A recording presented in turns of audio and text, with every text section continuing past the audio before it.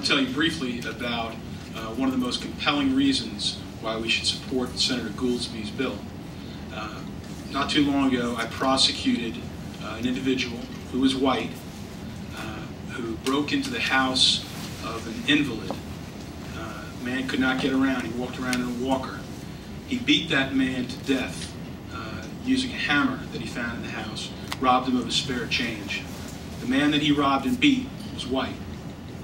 As the defendant tried to make his escape out of the house, there were two individuals that showed up to deliver Meals on Wheels, as we all know about. As they approached the house, the defendant armed himself with a gun and shot the woman in the back as she was holding a plate of food. She was white. He then turned the gun to the husband, who was in his 70s, pointed the gun at him, shot him. The man fell down. He stood on top of him, fired 3 or 4 more rounds at him. At that point, by a miracle, the gun jammed. He wasn't able to finish the job on the elderly man that laid there on the floor with his wife dying up on the deck. That individual who committed these heinous murders confessed to what he did. We had a trial. The defendant was found guilty, and he was sentenced to death. Shortly thereafter, this white defendant who killed 2 white individuals tried to kill a 3rd white individual who was investigated by a white police officer.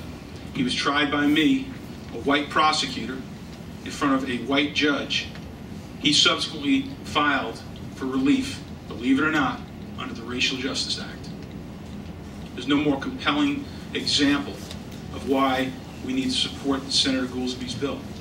The case that we talked about earlier that was mentioned about the longest sitting person on death row is a person out of Forsyth County as well, who at the time had poisoned 3 or 4 different men. And she continues to remain on death row all these many years while their families wait for justice. And when I talk about that Meals on Wheels and the Meals on Wheels case and that elderly gentleman, and he came into my office and I said, "Sir, I'm going to work as hard as I can for you and I'm going to fight for justice for you in this case. But I'm telling you, because of the Racial Justice Act, you will never, ever live long enough to see justice done. It won't happen."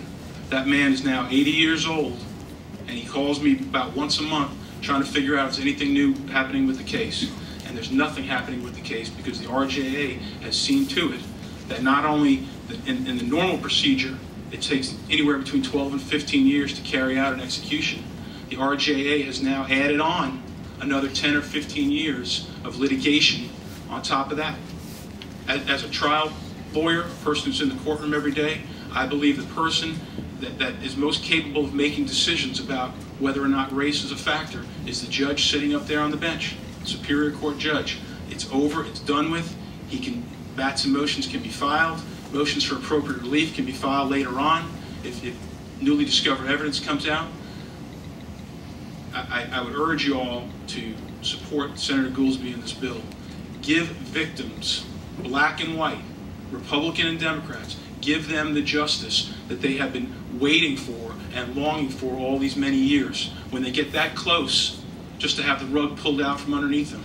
It's unfair to tell victims that we have a death penalty in North Carolina. It's unfair, because we don't. The Racial Justice Act has eliminated the death penalty for both whites, blacks, Republicans, and Democrats.